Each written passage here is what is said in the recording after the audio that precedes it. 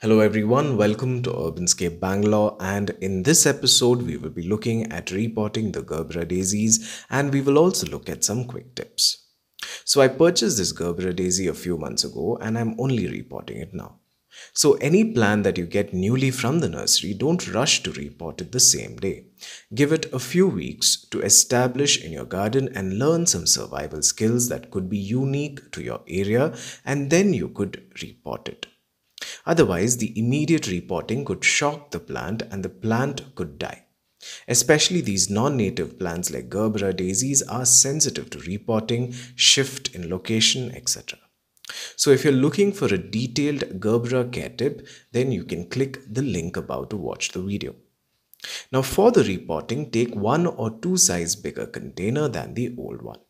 Preferably a terracotta pot or a concrete container like this would do, with obviously holes at the bottom for drainage. Now taking too big a container would also be a bad idea, especially if you have dwarf Gerberas, because it will just feel like enrolling a 5-year-old into college, something not very desirable. Now to cover the hole, make sure you put the concave or the caved in portion of this broken pot on top of the hole. This will allow the water to flow out but will help retain the soil medium. Now for the potting mix, you need a well-draining mixture of 40% sand, 40% compost and 20% of soil or coco peat. The Gerbera daisy hates sitting in water, so the more well-draining and organically rich your potting medium is, the better it would thrive. Additionally, I'll be adding some cow dung laced compost as well. Now carefully remove the plant from the old pot and check the roots.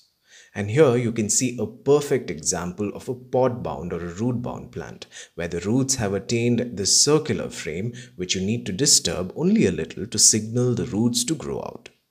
Even if you don't do this, it's not a big crime. Now add the plant in the middle, and the placement of the Gerbera daisy in the pot and the backfilling of the soil is very important, because if you cover the crown portion, which is the center portion from where the flowers arise, what will happen is that the plant could get affected by crown rot, which is the most common reason of death in Gerbera daisies. So make sure you keep the plant 1 or 2 inches below the rim of the container and backfill till the old topsoil layer, and strictly not beyond that. Now, if you've noticed, this plant is all leaves. So this is not proven or anything, but just from my instinct as a gardener, I think removing some leaves from the middle will expose the crown to some sunlight, and that would trigger blooming.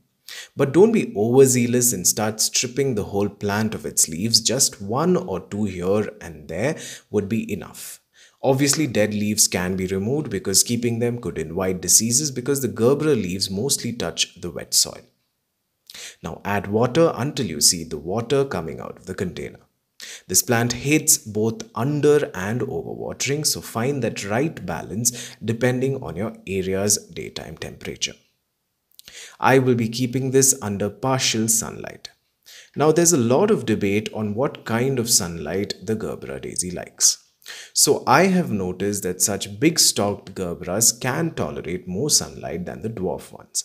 But on the flip side, the leaves have become pale due to the overexposure to sun. But blooms on this plant are endless.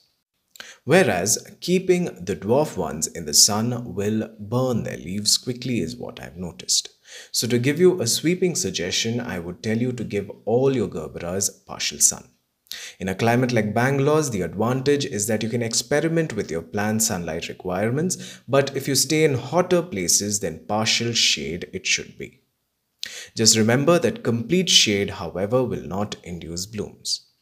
Another tip to get more blooms is to fertilize this plant with good organic kitchen waste and compost thrice every month. Also, when you see stunted growth like this and the whole circumference of the pot is filled with leaves, that is another sign for you to repot your plant. So you can separate the plant to get more plants or repot it in another bigger container. The separation and a separate propagation video will be coming very soon. So the saplings that you see here, I most probably think are the Gerbera pups that have most likely self-seeded from this mother plant.